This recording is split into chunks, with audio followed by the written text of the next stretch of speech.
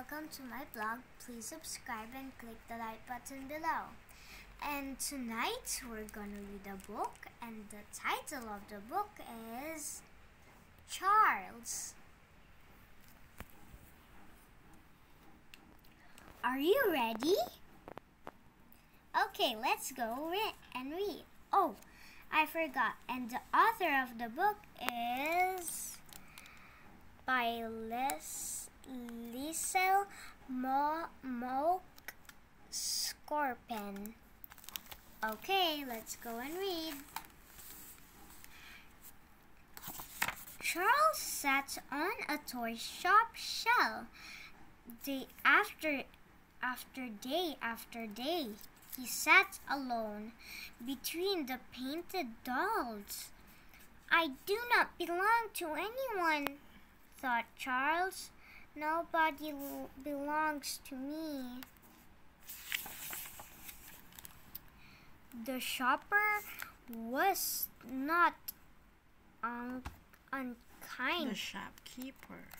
The shopkeeper was not unkind. He smiled as he dusted Charles off. There now, he said. That feels better, doesn't it? No, thought Charles. That doesn't feel... No, thought Charles. No, thought Charles. That doesn't feel better. I wish I were a wild bear, thought Charles. But the shopkeeper went whistling on his way. One morning, the door of the toy shop opened, and a cold, wet wind blew over the shelf, and a man in an overcoat pointed at Charles. The shopkeeper wrapped him in the tissue paper and laid him in a cardboard box. They think I'm dead, thought Charles.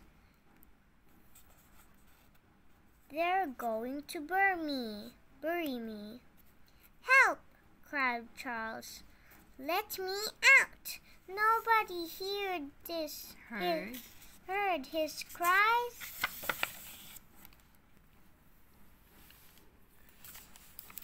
Happy birthday, a voice said.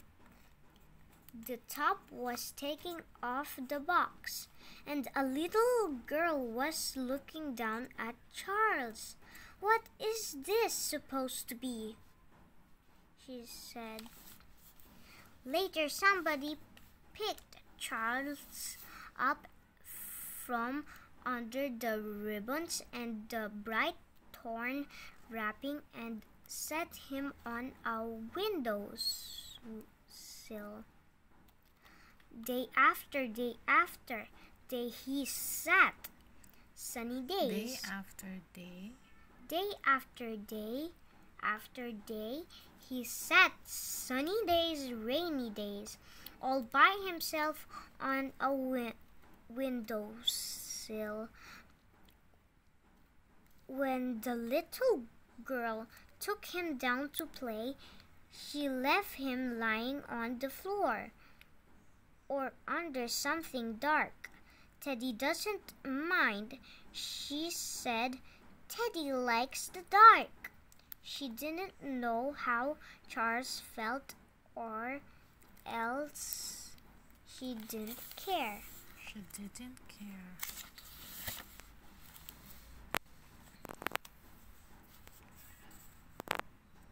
When Charles felt like quiet times, she blew her horn and beat her drum, or brushed him with a bristle brush, singing loud songs. Bristly brush. Singing loud songs that he didn't like. When Charles felt like doing things She said he was sick and put him to bed. She spoke a thermometer and his eye and dribbled sugar water down his chin. Teddy's feeling better now, she said. I'm feeling worse, thought Charles.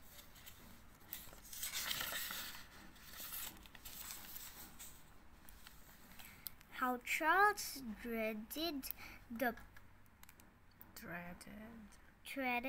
boogie rides. She dressed him in a pink lace dress and tied a bonnet under his chin. There now, she said. Don't we look nice? She put him in a buggy with some dolls and pushed them up and down the public street for everyone to see.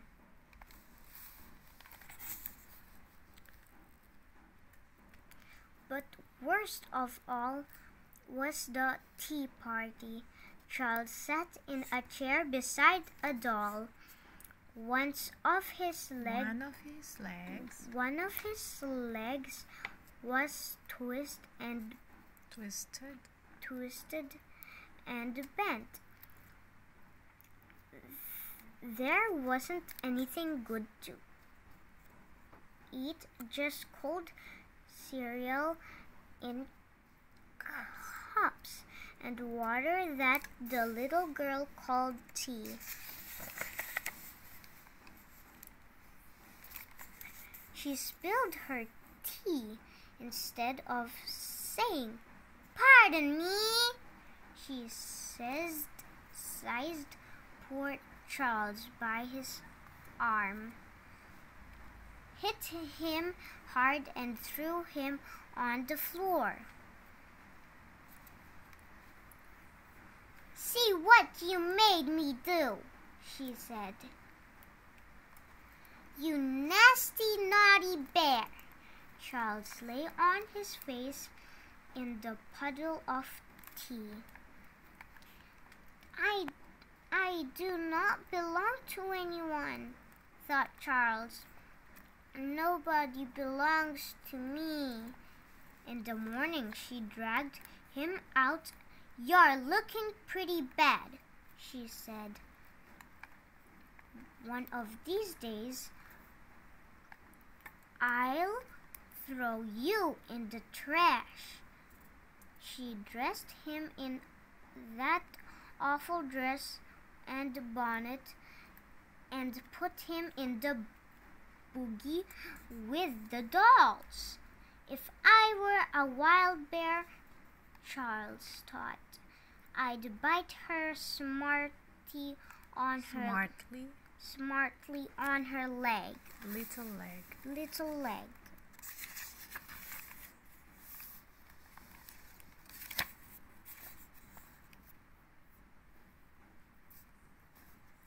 A boy was pulling a wagon down the street.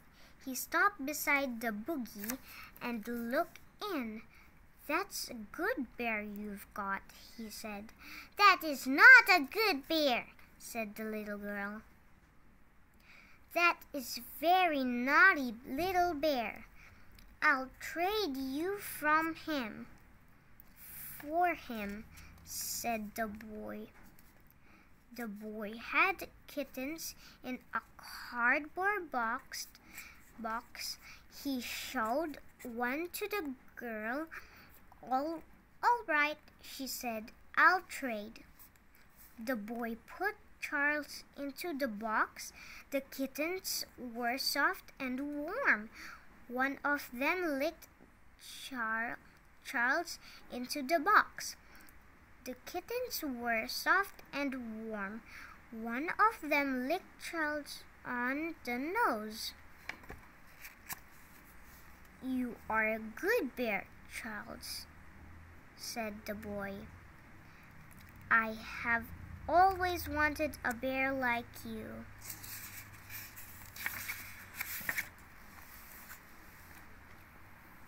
Some people have a wonderful way of knowing just how other people feel.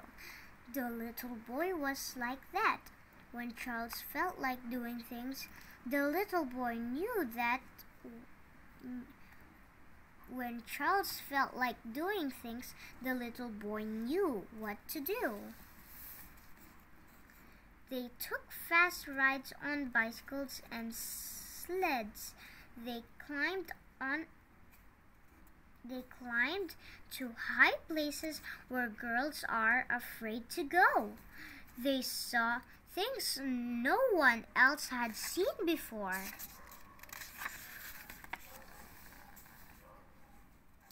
Often they went walking in the woods. Charles rode on the picnic basket along the leafy trails. They sat in the shade of a sycamore tree, eating sandwiches and cakes. That's a sycamore tree. Oh, sycamore tree. Eating sandwiches and cake. If anyone saw me sitting here, thought Charles, they didn't think for sure I was a wild bear. When Charles wasn't feeling well, the little boy knew how to help. He wrapped Charles up in something soft and tucked him into bed. He would peek in from time to time to see how Charles was. I hope you're feeling better, said the boy. When Charles felt like quiet times, they sat in the window seat and watched the rain.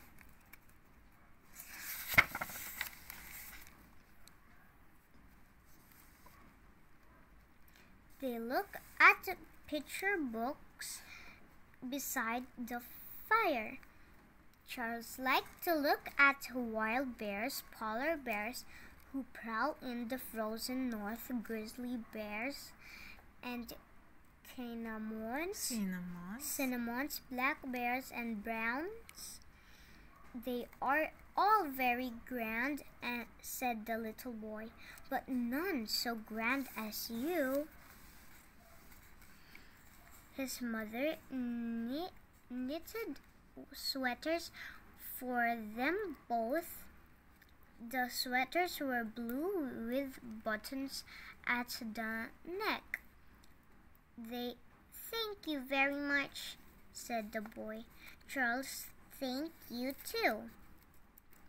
Thanks, you too. The boy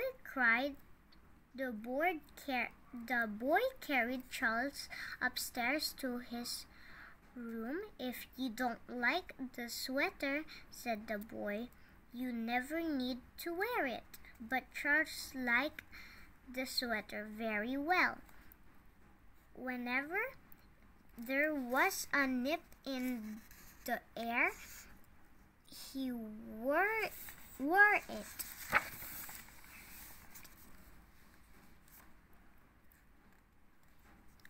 When the boy had a birthday, Charles was invited. Charles wore his sweater and a little pointed hat, and he sat in the birthday chair beside the boy. When Charles had a birthday, there was a proper cake. It said, "Happy birthday, Charles," with 2 candles on the top. One of them's for growing, said the boy, and he helped Charles blow the candles out.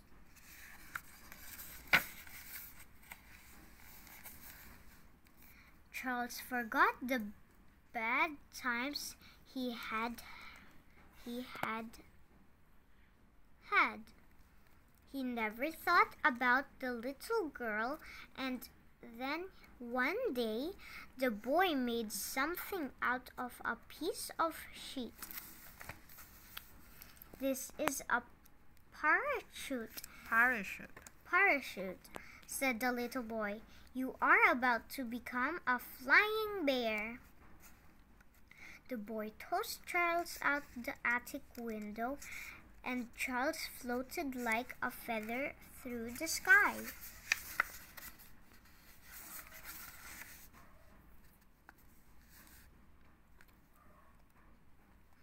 Just as he landed lightly on someone's On some on leaves. sun leaves, the little girl was coming down the street. The kitten was in the buggy.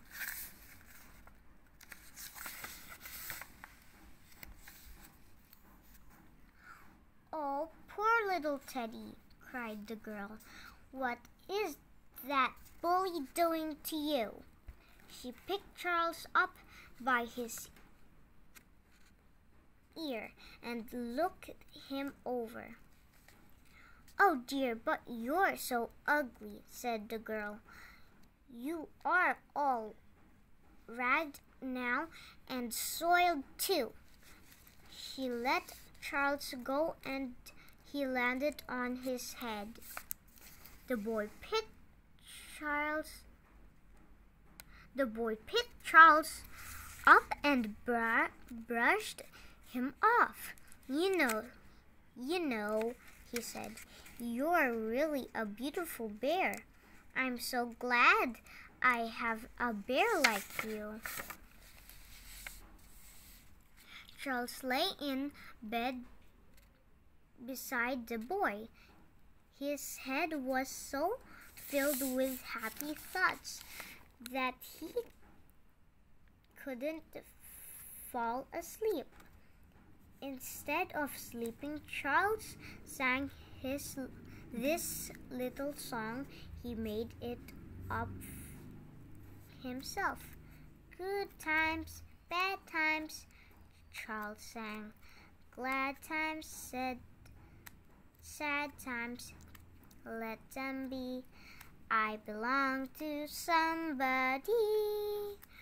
Charles sang, and anybody belongs. Somebody. And somebody belongs to me.